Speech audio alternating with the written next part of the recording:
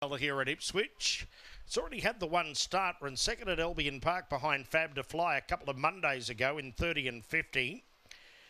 And another one to watch is number 8, Logan Bell. It's first up. It's had the one start back on the 3rd of October last year.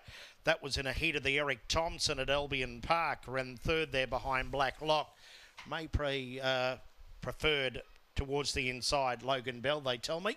So Emmaville Star 210, Logan Bell 440. Number 3, Dynamite Lucy at 650. Last of them locked away. There's the green light. Race 8 Ipswich.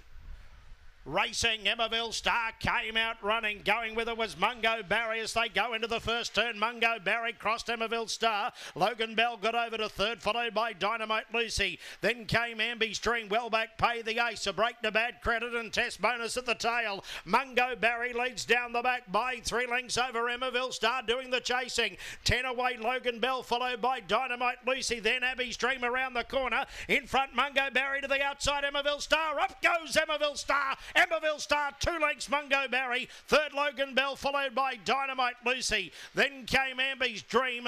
Ahead there, a Bad Credit, Pay the Ace. Last in Test Bonus. Yep, live right up to the pre-trials around 30 and 50 to Emmaville Star.